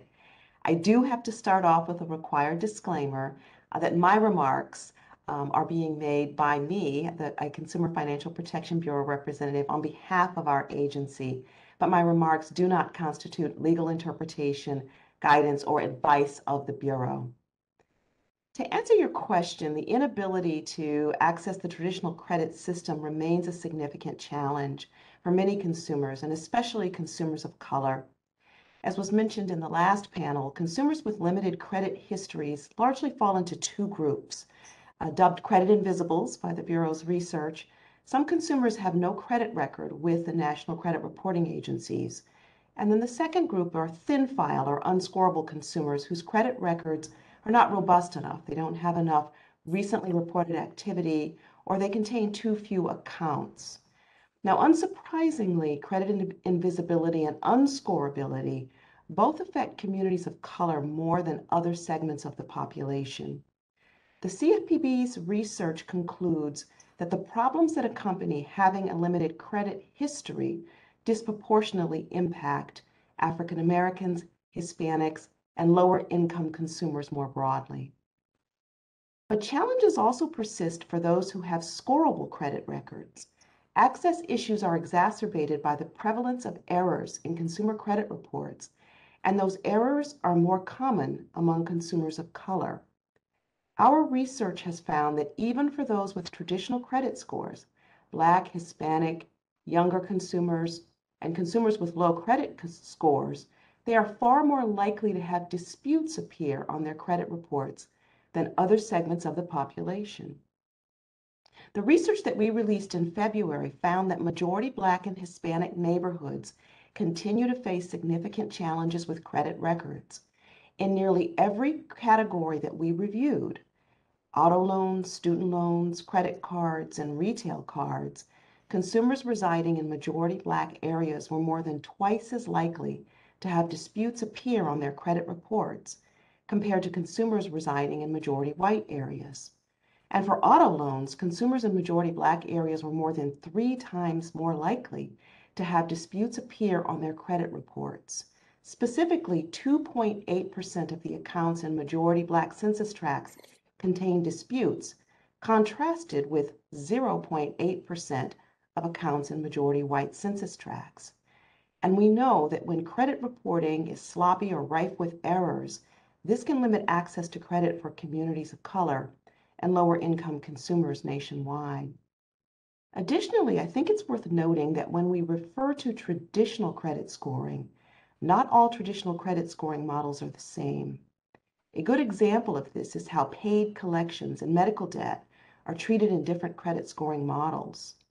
We noted in a recent medical debt report that newer versions of some common credit score models consider paid debt differently than older models.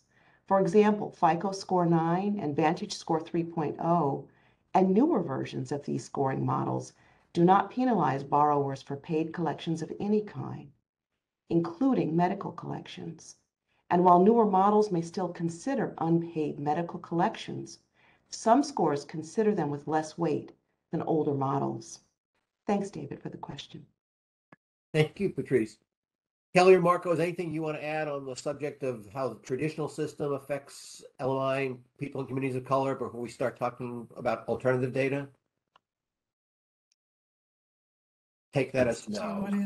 Great. Then let's move on and start talking about the alternative data. So Kelly, let me start with you. In the last panel, we heard from Opportune and Petal about their use, particularly of transactional data, to do cash flow underwriting. Can you just fill out the picture and talk about how others are using cash flow data and what's known about its predictive power, either as an alternative to traditional data or as a complement to traditional data? Sure, thank you. So, and thanks for the opportunity to speak today to the New York Fed. So we've done research in this area looking at data from a number of lenders, including Petal and Opportune. And what we found were several things. First, that we were looking at loan level data for most of the companies that we were working with. And what we found was that the cash flow attributes, largely from bank account data, were predictive in their own right and could be used in situations where traditional credit bureau data wasn't available. We also found that when the two were added together, it often added additional lift so that the two sources of information appear to be providing slightly different information, and there can be advantages to combining them where that's an option. But particularly in the context of consumers who can't be scored using traditional models and data, that's an important finding. We also looked at whether the lenders were serving populations that historically probably had struggled to access credit. We had different metrics for different lenders there, but did find evidence of that, including with regard to income relative to kind of population, geographic income levels. And then finally, we looked at demographic factors and found that rather than proxying for race or ethnicity or gender, that the data was independently predictive and across different demographic groups. Different lenders are using the data different ways to distill different things. It's very kind of diverse at this point, and a lot of different experimentation is going on. So some lenders may be looking at things as average account balances or the patterns of inflows and outflows out of an account. Some people may be using the bank account data to distill information about how consumers are paying rent, utility, or telecom bills, which often are not reflected in traditional credit reports. So there are different ways to use the information, but as people were saying on the last panel, it's the kind of information that has been used for some time, but it's a new kind of automated source that, and the digitalization of it allows for some more sophisticated analytics to kind of really understand how the consumer is managing their finances. One of the reasons that I think people are interested in cash flow data, in addition to the fact that it shows kind of inflows and outflows and cushions and things that aren't available or visible just from a credit report, is also that it can be more timely. Credit report information in the traditional system takes some time to report and feed in, and particularly in times of economic change, for instance, what we've been going through recently, there's a lot of lenders are interested in the information because it can really provide an up-to-date snapshot in a way that traditional data sometimes struggles to do. Let me just ask a sort of a follow-up question, Kelly. There's been a lot of good bit of talk recently about the use of particularly rent data. And I think this week, FHA announced an initiative involving the use of rent data. Fannie Mae involved in it. Is the use of rent data, or more broadly, data from billers like landlords, telecom companies, utilities, is that a different breed of cat from cash flow underwriting, or is that simply the same thing with a different name attached to it? So the short answer is it can depend on what the source is. Some people are distilling rent or utility or telecom payments from bank account records, and some people are trying to get it from other sources as well. So it really depends on where the information is coming from. We published a report with the Urban Institute in late 2021 about this. There's a lot of interest in rental, utility, and telecom data. As we've been talking about already, consumers often pay those bills every month, but only about 2 to 5% of consumers are estimated to have records of those payments appearing in their traditional credit reports. We know that the majority of low-income households and the majority of Black and Hispanic households are renters. And certainly when it comes to evaluating whether a consumer has the ability to repay a mortgage payment, looking at how they've been paying rent is a really logical place to go for that. But different people are looking at different sources. Traditionally, not very many landlords or utility or telecom companies have been willing to furnish data into the traditional credit reporting system. There are a number of initiatives and companies that are working with those sources, trying to make it easier for those flows to happen.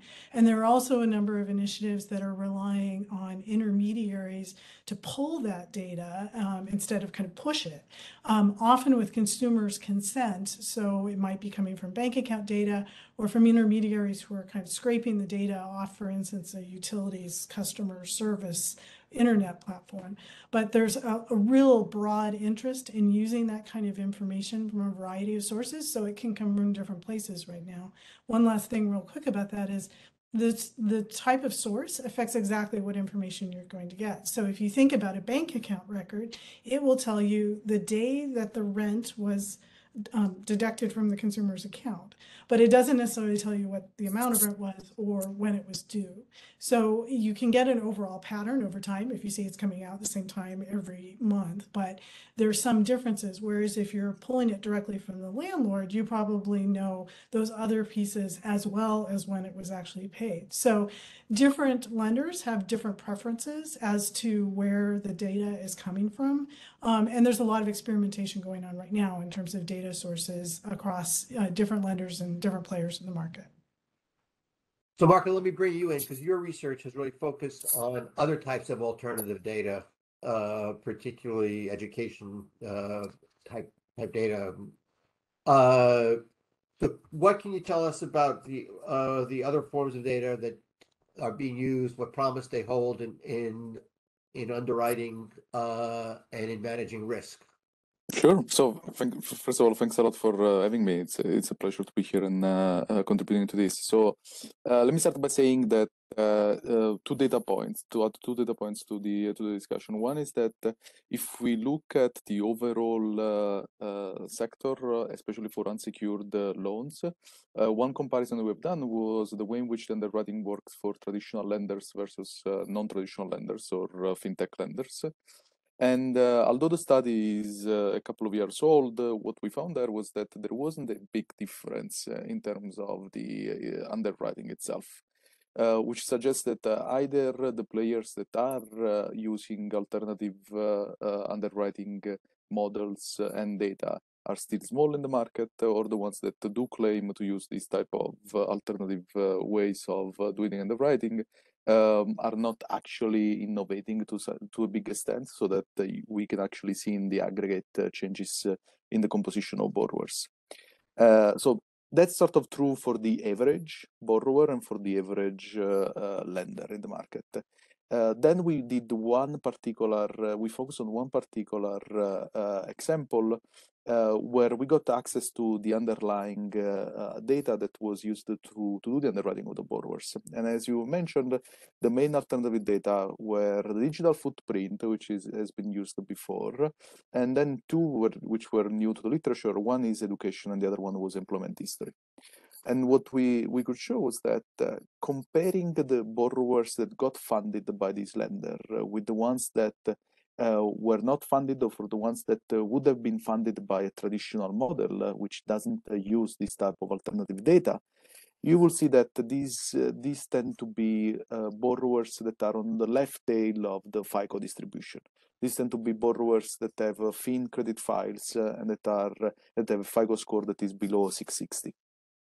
And the interesting point is that this is true both on the extensive margin, so whether they get the credit or not, but it's also true in the intensive margin, because one could ask the question of whether to the ones that do get funded, they get charged higher prices just because they can potentially be riskier, and this particular lender might prefer higher interest rates rather than denying these borrowers.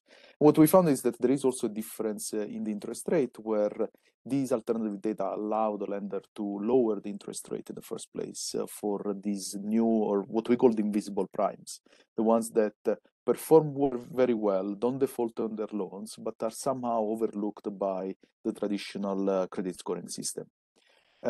This is one thing that I want to mention in terms of sort of the outcome, is that this tends to be tend to have sort of strong effects for these borrowers that over time not only don't default on this particular unsecured loan, but also are more likely to purchase a house, are more likely to improve on their other financial health. And so we can actually measure the benefits of a better underwriting model at a slightly longer horizon than just the decision of getting this particular loan or not. To be clarified, this is, I think, there is a nice way of putting it is that there is a dimension, which is the data, and there is a dimension of the model itself. Right, because one thing that the FICO, I think, gets wrong is that it's very backward-looking and it's very static. So there is a question of just the composition of information it gets used to compute the FICO score, but there is a question also of the underlying model that is used in conjunction with the FICO, the model that is used by the lenders. And what we find is that 1/3 of the additional credit or the better financial inclusion you get is coming from the model, and 2/3 is coming from the alternative data. Thank you. That's fascinating. Thank you. So, Patrice, let me come back to you. We've heard all these, both from this, the prior panel, and from what Kelly and Marco have said about the promises of alternative data of various types. But let's talk about the other side of it, the risks of these data, and what kind of risks do you see to LMI borrowers, to communities of color, posed by the use of alternative data, and how can we ensure that as the use of alternative expands, it doesn't contribute or reinforce existing structural inequities in credit access? Yeah, no, that's a great question, David. Thank you. The promises and the perils, right? There are a number of potential risks to using alternative data. I'd like to just sort of talk at a high level about 5. The first is data quality issues. Some types of alternative data may raise quality concerns because the data are inconsistent, incomplete, or otherwise inaccurate. Such concerns may arise in part because these data have not historically been used in the credit context or other eligibility decisions. And as a result, the sources of such data may not have been subject to the type of accuracy and quality obligations that would commonly be expected for data to be used in the credit process. Further, alternative data may be unrepresentative in ways that create fair lending risks and/or unfair. The second risk that I'd like to just speak for a moment about is around transparency concerns. Some sources of alternative data may not permit consumers to access or view data that are being used in decisions in the credit process or to correct inaccuracies in those data. Transparency issues are compounded if creditors do not disclose the type of data that they're using and let consumers know how those data figure into decisions in the credit process. Another risk is behavioral data that may be unrelated to a consumer's ability to pay back a debt. Most traditional credit factors are heavily influenced by a person's own financial conduct. However, some alternative data may not be related to financial conduct, and the use of these data could unfairly penalize LMI consumers and make it more difficult for them to improve their credit standing. As noted by the CFPB and several of our sister agencies in a 2019 joint statement on the use of alternative data in credit underwriting, we stated that using alternative data that are directly related to consumers' finances and how consumers manage their financial commitments may present lower risks than other types of alternative data. A fourth risk is unintended side effects that harm consumers. The use of alternative data could penalize or reward certain groups or behaviors in ways that are hard to understand. For example, members of the military that may frequently move, and that may give them a false sense of instability or false impression of instability that could affect whether they can access credit. Finally, I'll just note broadly the potential for discrimination. Using alternative data may present a greater risk of unlawful discrimination if variables or factors that are used are either proxies for prohibited bases, such as race, ethnicity, or gender, or those data reflect historical structural discrimination. For fintechs entering into this space, our director, CFPB Director Rohit Chopra, has made clear that there is no technological exceptionalism. All financial services providers are expected to play by the same rules, no matter the technology being used. And so whether an institution is making underwriting or pricing decisions using a sophisticated algorithm or a pencil and a calculator, the consumer protection laws apply equally. And if an institution cannot use a certain type of technology or a certain type of data in a manner that complies with the law, then it really should not be used. Thank you. Thank you. Kelly or Marco, is there anything you wanted to add before we move on to our next subtopic here? No, okay. We're good. Okay. Audrey's So got let's it. now talk about sort of the adjacent topic of machine learning of artificial intelligence as techniques. Obviously, machine learning, artificial intelligence can be brought to bear on traditional data, the data that are in credit reports, or on alternative data, or on both. And really the question is, what are the opportunities that machine learning and artificial intelligence present, and also what are the risks that they're posed? And do those risks and opportunities vary depending upon either the type of data that's being used, fed into the machine, or the particular techniques? Kelly, let me start with you on that. Sure. Well, I think in terms of opportunities, there are two things that people are focusing on with machine learning techniques. One is the potential to do more sophisticated and kind of nuanced models that may be able to underwrite groups of consumers who are difficult to evaluate today. And, we've talked a little bit about some of the reasons why, for instance, low and moderate income consumers may have less credit information. There's some research that suggests that traditional scores may be more, because of noisiness in the data, traditional scores may be less predictive for consumers who are thin file, who have a history of defaults and other things. And so the possibility is that machine learning models may be able to do a more sophisticated job of evaluating kind of consumers in areas where traditional models struggle to evaluate.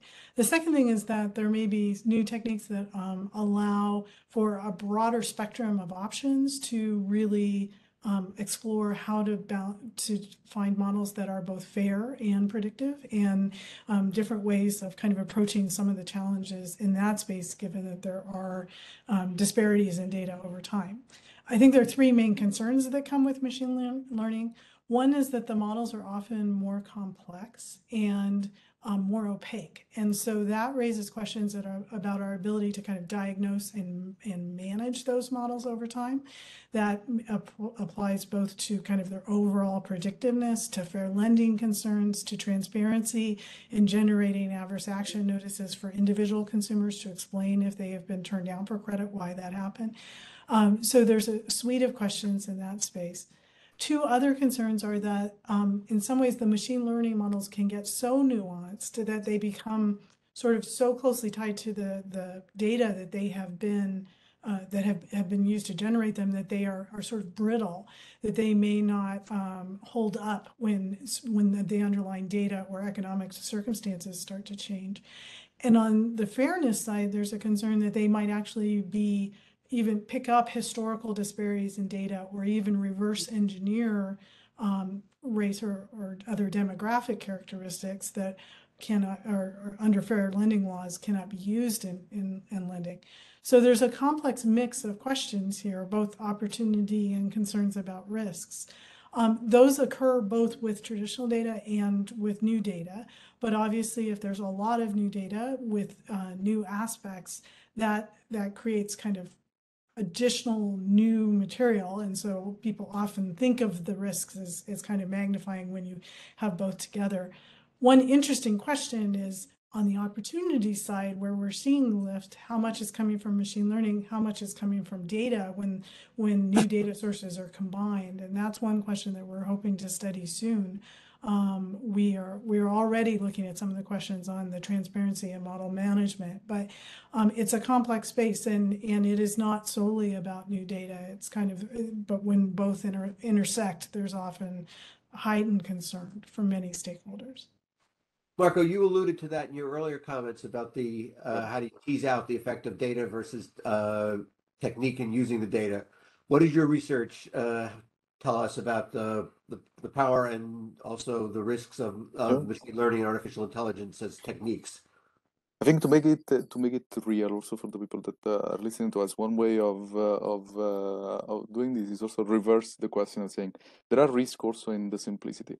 I'll give you one particular example. In the paper, we use an underwriting model of a top 20 bank. Okay, I'm not gonna name names. This underwriting model They begin with the WA. is basically a 2x2 matrix where you have FICO score on one axis and on the other you have DTI, the two income. And if you have a high FICO score or low DTI, you get a certain loan amount. If you have a low FICO score and high DTI, you get denied. And something in between decides basically the interest rate. Do we believe that that's the best model, even though it's very simple? I think there is a lot of risk of just pushing the simplicity angle, right? When we look at the more complex model, what does it mean to be complex? I think there is a question about use of additional data, right? You can get to 1,000 different features of this model, which are a somewhat different interpretation of the data that you can find in the credit report, plus some dimensions that are really new about the borrowers. That's one angle of that. The other one is the learning aspect, right? So having a more complex underwriting model also means that this model changes with the market conditions. And so as market conditions change, as the borrowers respond in a certain way to market condition, and we have seen market conditions have been exceptional the last couple of years, the model can adapt much more quickly than a simple model like the one that I was joking about before. So there is number of features, there is dynamic aspect of it, and then what's really the output here? There is an output in terms of yes or no, so getting or not the loan, and then there is an output about the interest rate, right? And one thing that we show in the data is that if you look at the simple model is very, very noisy, especially for the ones that are on the left tail of distribution. And so what you tend to do is that for FICO scores that are below 700, the interest rate is pretty flat, and the decision of giving or not the loan is pretty flat. This means that you are assigning the same credit worthiness to somebody who has a 600 credit score and a 700 credit score. Having a more quote-unquote complicated model allows you to actually distinguish this, right? Which is actually goes in the direction of fairness. Somebody who really has a higher credit risk should be paying a higher interest rate or should have a lower probability of being accepted. And I think that's another way of looking at some of this tension between simplicity and complexity, between alternative and novel data. Obviously, there are going to be winners and losers, right? And that's also the interesting part of this. There are going to be some winners that have been overlooked by traditional models because for them have been too noisy or been too uninformative about the credit worthiness, and the lenders have just decided to underlook them and underserve them. But there are going to be also borrowers that have a very high, let's say, FICO score. That's on the other characteristics that the new model take into account, they underperform. And so they can be interpreted as the losers here. They're going to be the ones that somehow they get denied, even if on the traditional variables they look okay. And I think that's a little bit of the challenge of then going back to these borrowers and explaining them that while the traditional variables might be too backward looking, and the model is actually looking really at what's your ability going forward, which is somewhat what our research hinted towards, which is you get some borrowers that have been accepted only by the traditional model and not by the alternative model. And these borrowers tend to have a very high FICO score, but then you look at their income and the lower income, they can be retirees, they can be, you can see a lot of different instances where you can interpret it as, well, going forward, their abilities to repay, it's actually worse than the ability to repay of somebody who has a thin credit file and a low FICO score. Thank you. So Patrice, let me ask you show my age and ask you what we used to call the $64,000 question. I don't know, today maybe it should be called the 0.6 of a hundredth of a Bitcoin question. We've talked about promises and the potential. We've talked about the risks, but the ultimate question is, how do we balance innovation and equitable access with consumer protections against the kinds of things you talked about and Kelly talked about.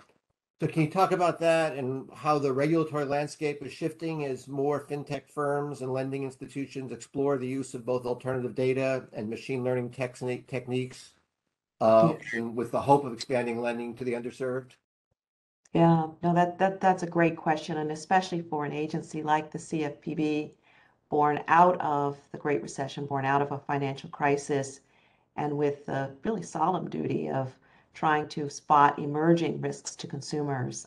And so this is one area that the Bureau is focused on. And as I think some folks listening to this webinar are probably aware, our director has certainly spoken publicly about our focus on the widespread and growing reliance on machine learning models throughout the financial services industry and the corresponding potential for algorithmic bias to emerge. And so, one of the areas that we've been noting is the fact that tech companies and financial institutions are amassing massive amounts of data and using it to make more and more decisions about our lives, including, as we've talked about, loan underwriting and advertising. And while machines crunching numbers might seem capable of taking human bias out of the equation, we are concerned that that's not necessarily what's happening. And so at the Bureau, we have been cautioning that we should never assume that algorithms will be free of bias. And if we want to move toward a society where each of us, in fact, has equal opportunities, we need to investigate whether discriminatory black box models are undermining that goal. And so in that vein, a little bit earlier this summer, we released a circular on adverse action notices as they relate to models, including models that use complex algorithms. And in this circular, we made clear that companies that rely on machine learning and other complex algorithms must provide accurate and specific explanations for denying applications, and that companies are not absolved of their legal obligations when using a black box model for their lending decisions. In fact, as our director stated, the law gives every applicant the right to a specific explanation if their application for credit is denied, and that right is not diminished simply because a company uses a complex algorithm that the company doesn't understand. Now, aside from adverse action notices that are required by the Equal Credit Opportunity Act, under the Consumer Financial Protection Act, the CFPB is empowered to address unfair, deceptive, and abusive acts or practices committed by any covered person or service provider in connection with any transaction for or offer of a consumer financial product or service. The Act defines an act or practice as unfair when it causes or is likely to cause substantial injury to consumers, the injury is not reasonably avoidable, and the injury is not outweighed by countervailing benefits to consumers or competition. The use of alternative data and advanced machine learning techniques in credit underwriting are one area where discriminatory practices may be occurring that are unfair. For example, certain targeted advertising and marketing based on machine learning models can harm consumers and undermine competition. We've seen reports from advocates, investigative journalists, and scholars showing how data harvesting and consumer surveillance fuel complex algorithms that can target highly specific demographics of consumers to exploit perceived vulnerabilities and structural inequity, leading to what our director has referred to as robo-discrimination. And so here at the CFPB, we are closely examining whether companies' reliance on discriminatory algorithms may be causing significant injury that they cannot reasonably avoid that is not outweighed by countervailing benefits. That's standard for unfair practices that's set forth under the Consumer Financial Protection Act. Wherever we encounter harmful conduct in the marketplace, if that conduct violates the federal prohibition against unfair, deceptive, or abusive acts or practices, or any other federal consumer law that the CFPB is tasked with enforcing, we will use the authorities granted to us by statute to address that conduct and prevent harm to consumers, as we always have. Thank you. Thank you. And let me now turn it over to Ambika for a few minutes of Q&A.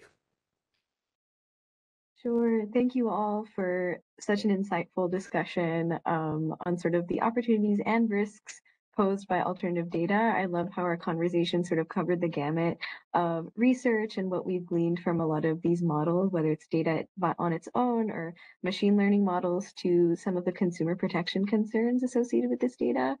We covered a lot in 40 minutes, and so I thank our panelists for that. So we have a question from the audience, and I'm going to field this to Kelly and Marco. But we have not, so this is a question from a colleague at the Philadelphia Fed. We have not seen a downturn in consumer finance in a while. Do you think that may present a challenge to novel ML models and how predictive they are?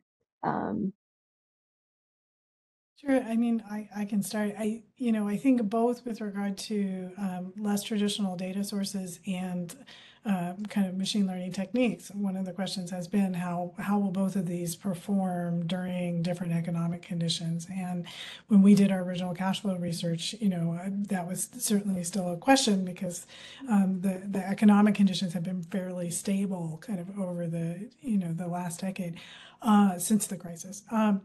Obviously, we've seen a lot of change since then, but very unusual change. I mean, this was not a normal downturn. And so I think there are still questions in that space, and there will continue to be as we continue to see how the economy evolves over time.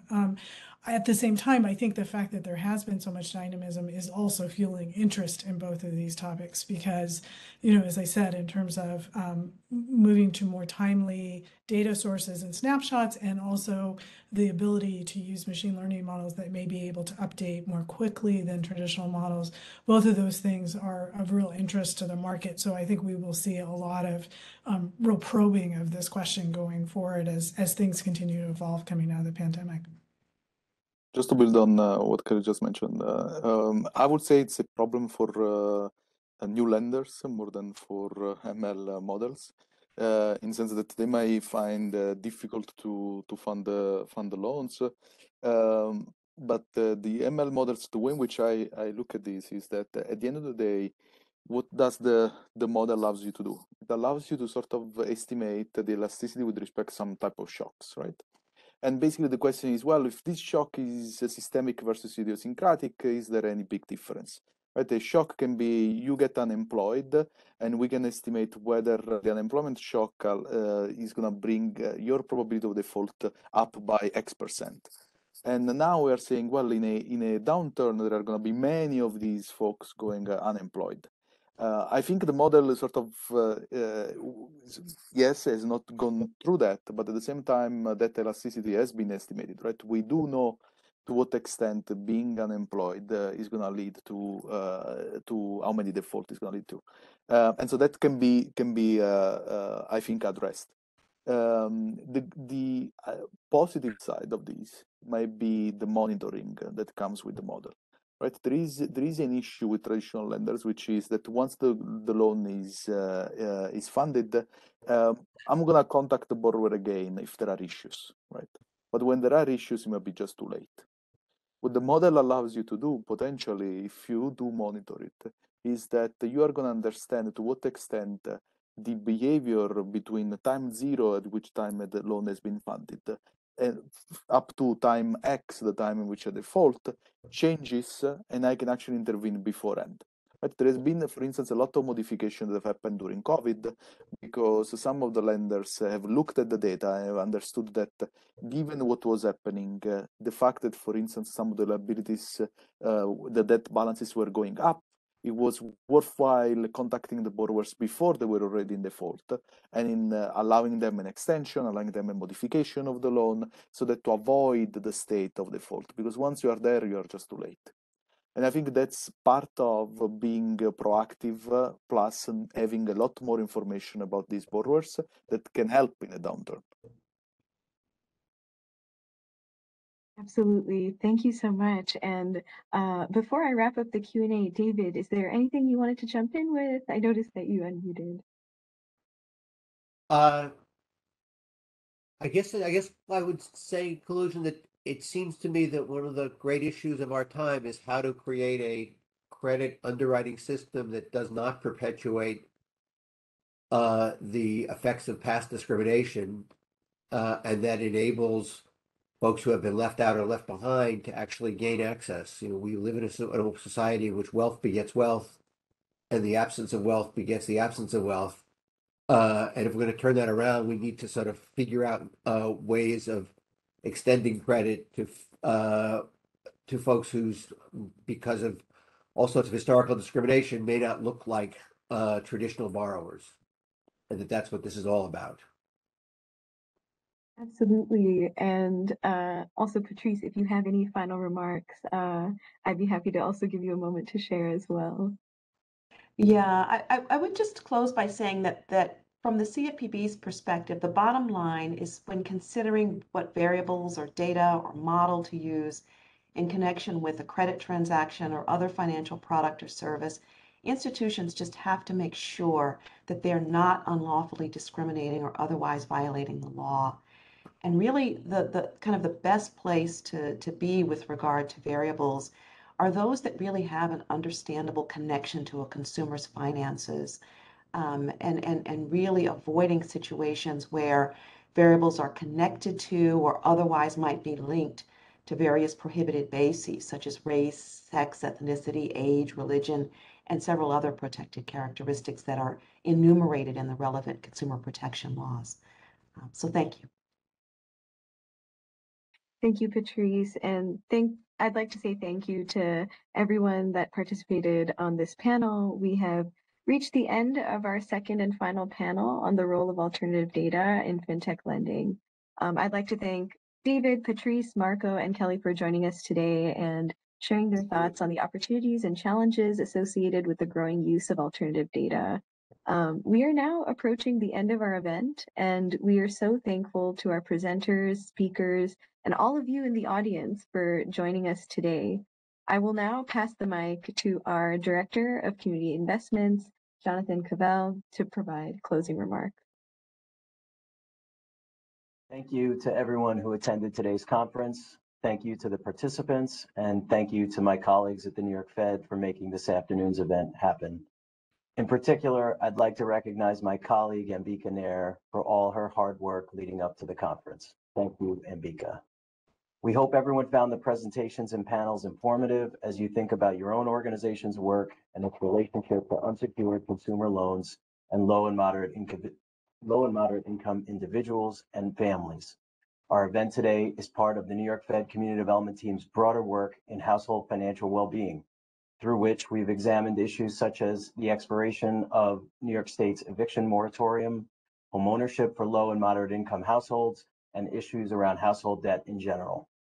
We ask everyone to please be in touch as we aim to make today's conference the first in a series of efforts around the impact of FinTech on low and moderate income households.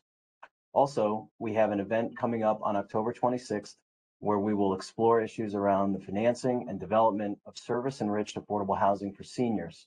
We encourage you to register and attend as that is an in-person event. Thank you again, everyone. Enjoy the rest of your afternoon.